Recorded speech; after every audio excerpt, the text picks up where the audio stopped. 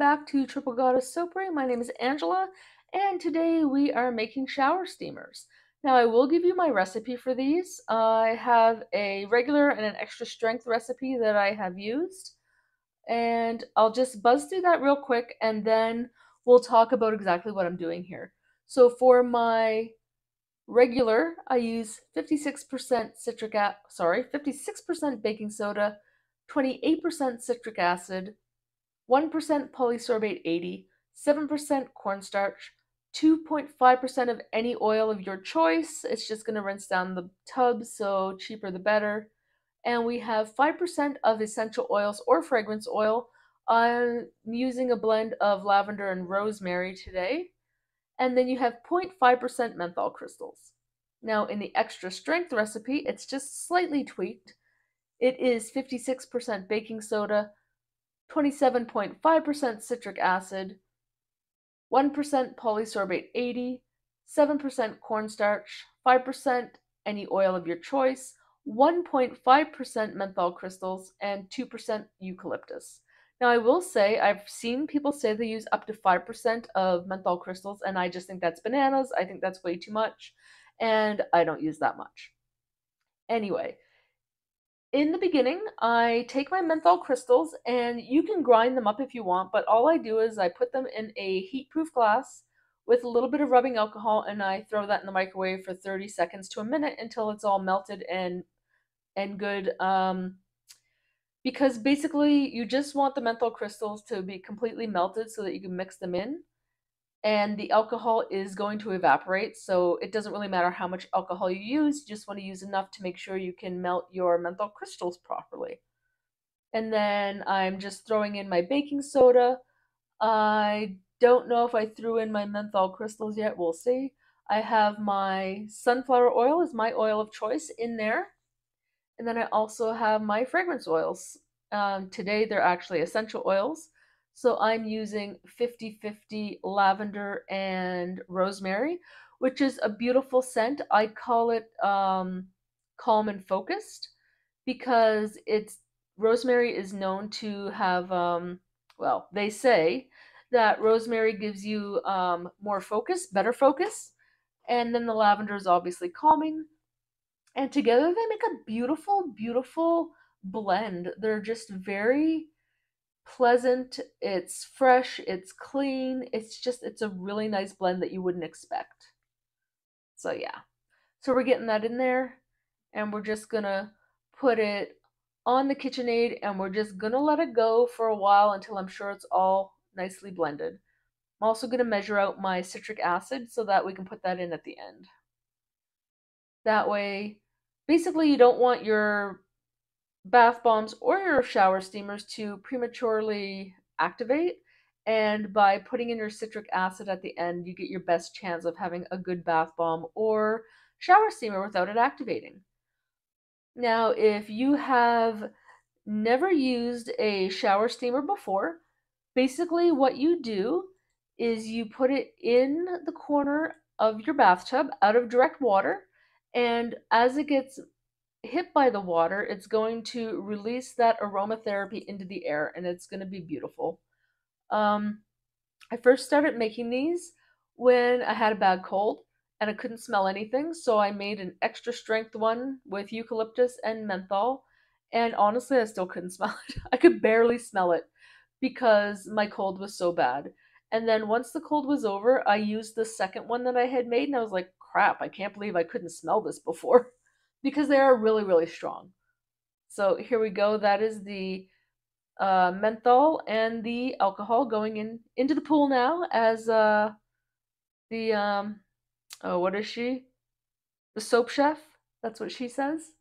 And if you do not follow the soap chef on YouTube, you really should. She is my bath bomb guru. She is the person I go to for all my bath bomb advice. And I do highly suggest that if you already make bath bombs, just getting yourself some menthol crystals on Amazon. That's where this little package came from. I bought a little package on Amazon because I wasn't sure if I'd want to make these or if I'd even like them. And that's how I started. So you go to Amazon, buy yourself a little package of menthol crystals, and see if you like making shower steamers. And if you do, then you can always go buy a big pack at the soap suppliers. So yeah, now we're gonna get the citric acid in there and get it all mixed up, and we'll be ready to mold. Now I wrap these in those 4x4 foil candy wrappers. I bought them on Amazon. I got a pack of 900 for I don't remember how much. And it came in 9 different colors, so 100 sheets. Unfortunately, it does take me 2 sheets to properly wrap the shower steamers because they're about 2 inches wide and about an inch and a half deep, maybe. Probably about an inch. So yeah, they're just a little too big for one foil wrapper.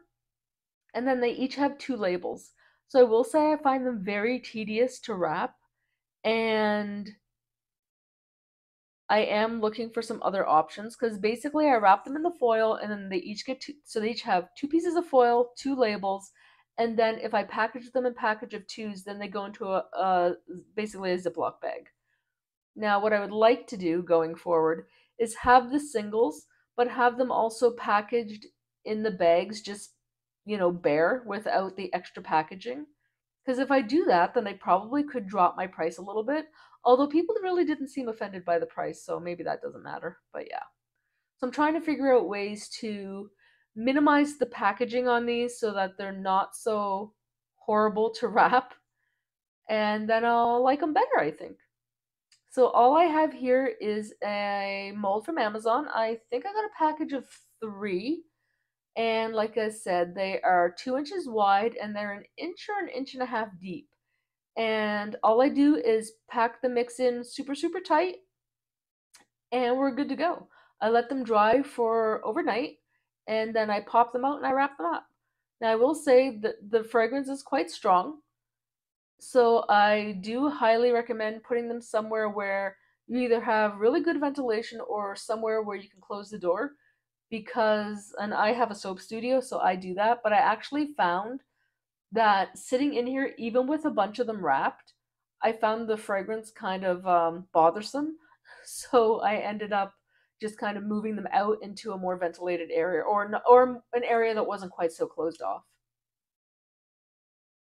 But they are really easy to make, and if you're afraid of making bath bombs, this is a good option because you really don't have to worry about them staying together or anything like that. You don't have to worry about your humidity or how much moisture is in the product because the only liquid that you're using besides a little bit of oil is the alcohol, which will all evaporate anyway. So yeah, they're very forgiving. I think it's a really good project for someone if you're thinking about making bath bombs and maybe you want to start with something a little easier. These are definitely the way to go. And I like to do things the hard way, so I started with bath bombs.